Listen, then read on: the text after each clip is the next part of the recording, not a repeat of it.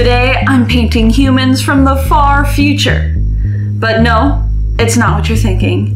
This isn't Warhammer. This is ISS Vanguard.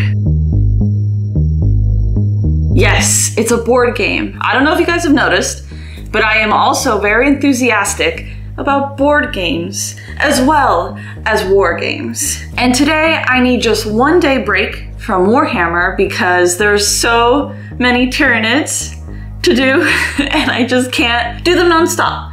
So today I'm going to be taking a little break and painting some figures from my board game, ISS Vanguard. I'm a really big fan of this one because I just love games that have base management, cooperative gameplay, drafting, things like that. And ISS Vanguard has that, plus a really cool sci-fi adventure theme. And I also love sci-fi and adventure. We're about halfway through this campaign and we're loving it so far. And I thought I could finally dip my toes into painting minis from a board game instead of just Warhammer. But we're not here to talk about board games or their mechanics. Unless you want to, tell me later. We're here to paint miniatures. So we're gonna start now with these two. They are the security people that do mainly security stuff when going out and exploring other planets. So they've got big heavy armor and a lot of utility to help stop aliens and monsters and the like. And I also really wanted to touch up on my non-metallic metals, which I think could work well on these really large, fully armored units. I could practice non-metallic metal, I can paint some of my minis for board games, and I can take a break. It'll all be a good fun day. Now the goal is to get both of these done in just one day, so in 3 to 4 hours, which is generally about max what I can do in a day. I did a little bit of research on how to paint board game minis because I know they're not, you don't assemble them and the plastic feels and looks a little different. And we got to give them apparently a little bath first to get rid of any sort of, I think it's the molding residue that they say gets on these when they press mold them. I'm not exactly sure how they do it, but they say to give them a bath in soap and water and give them a little brush. So I'm gonna do that. Let's go.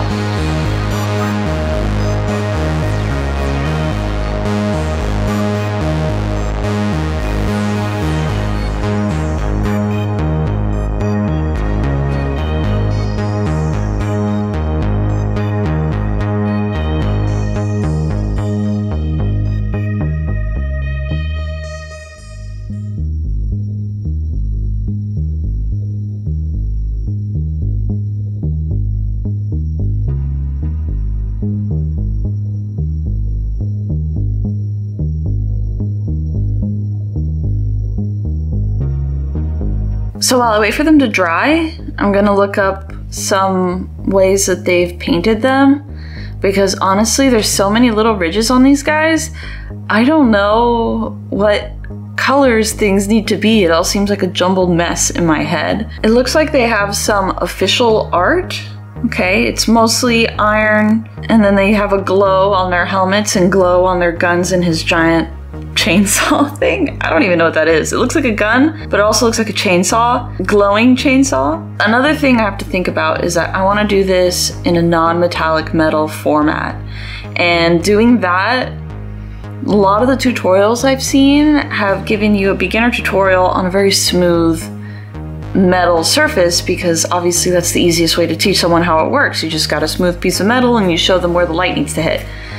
And I probably should have started with something like that, but that's not as cool. I think the plan is, if you can see the photo, is I'm going to have to make a lot of the edges of it seem to shine. And then, like a lot of the tutorials do, have an underglow. So let's try it. Let's see how it works out. If I really hate it, I can just go over it with true metallics, but we're gonna really try not to do that in a decent amount of time. So let's start painting.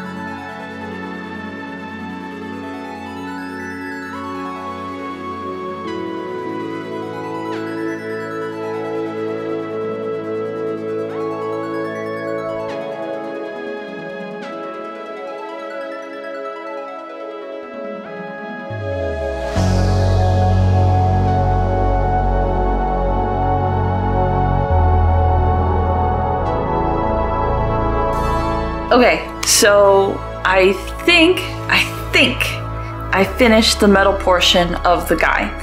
Now, it's only been about an hour, and I was able to put the black on, base coat the blue undertone of the metal, and then finish doing all the highlighting on one of them, which I think is really, really good time. So, because I don't want to work too long on this, so I don't know. Does this read as metal? I think on camera, it reads a little bit more, like as I was looking at it while putting it in front. It's really hard to tell, I'll be honest. Like when I'm looking straight at it, I see all of my brush strokes and I know how I got there. So it's like, I don't see my eye being tricked that it's metal yet. I need to like show someone and be like, hey, is this metal? Because I'm looking at it so close, I really can't tell at all. But I think I'm making great time. So hopefully I'll finish the girl in another, let's say, half an hour. And then I think for the rest of it, I'm going to either just like speed or contrast paint it, because the point of this was really to do the metal, because they're mostly wearing metal armor. So if you can nail that, or if I can nail that, then I think the rest of it, just not needing super attention to detail, should make it definitely board game ready, and to be able to put it on there and have really cool looking minis. So I'm gonna keep going and see where they both land after I finish all the middle parts.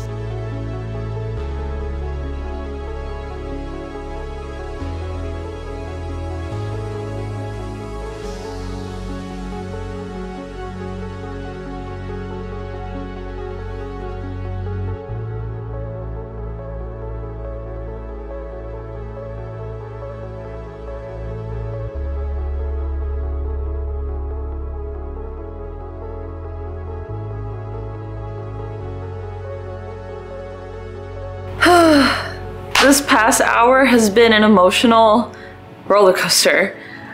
I thought, you know, this needed to be more steel, so I threw in some gray. The gray was looking really weird since I already had so much blue on, and then I was like, okay, I'll work on the girl. I started working on the girl, and everything, the lights that I was doing didn't make any sense. It didn't look like metal at all compared to the guy.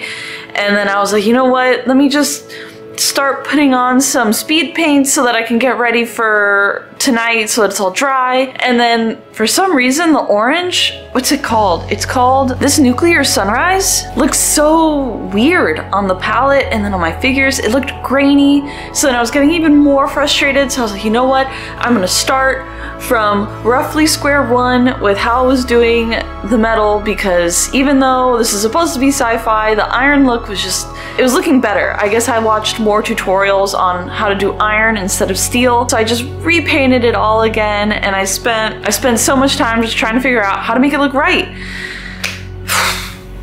In the end, I think I'm gonna call it here on the metal. If I do anything more, it's just, I think, going to make it worse and worse and worse. Here she is. It looks metal enough. I think once I start painting the rest of the stuff, it'll look a little better. I don't know.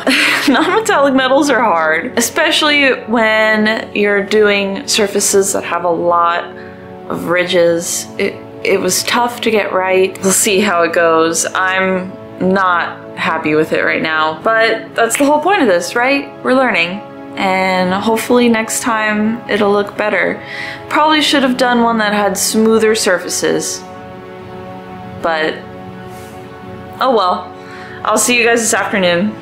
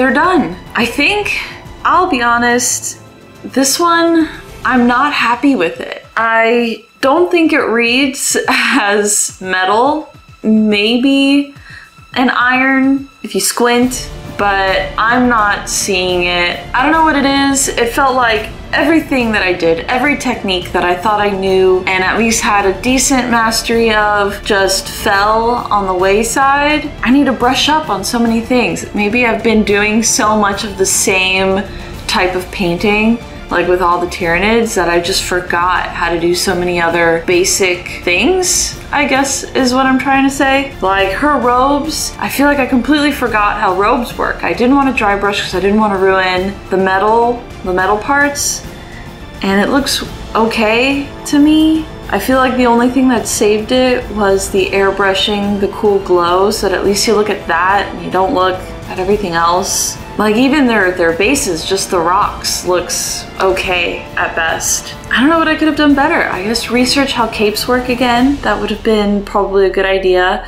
I was mainly making this a non-metallic metal video, but her cape is just as big, and now that I'm seeing how the robes went on and I didn't like how they looked, it's just really bothering me. Yeah,